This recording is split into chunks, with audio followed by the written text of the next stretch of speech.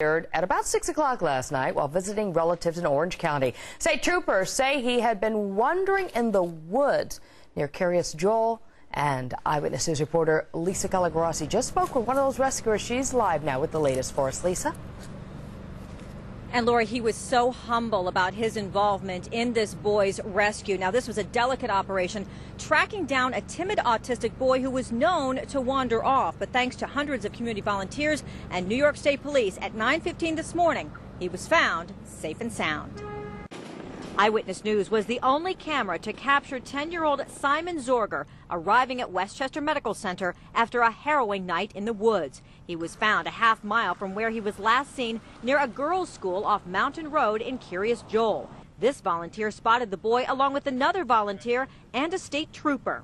The boy just ran over, so the police just get him. And after we come out, we and the other guy, and just take him to the car. Scared, afraid. But he was okay.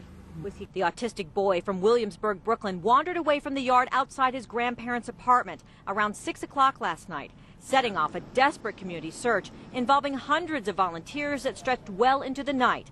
And now the resolution everyone has been praying for, especially his parents.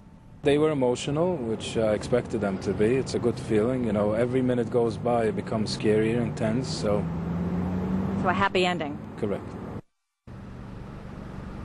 Now, the volunteer told me that the boy was wet and muddy and at one point said he wanted to keep running. They had to be very, very gentle with him. Now, he will undergo a full medical evaluation before being allowed to go home. For now, we're live in Kiryas Joel, Orange County. Lisa Calagrossi, Channel 7 Eyewitness News. Lisa.